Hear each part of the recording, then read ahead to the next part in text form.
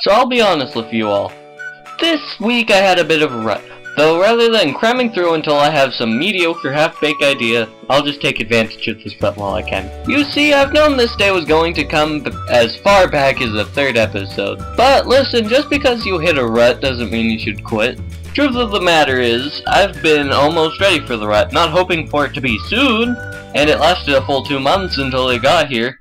And that's good much longer and results would have been unoriginal, uninspired. Mind you, that's not a good place for a show named Inspirations.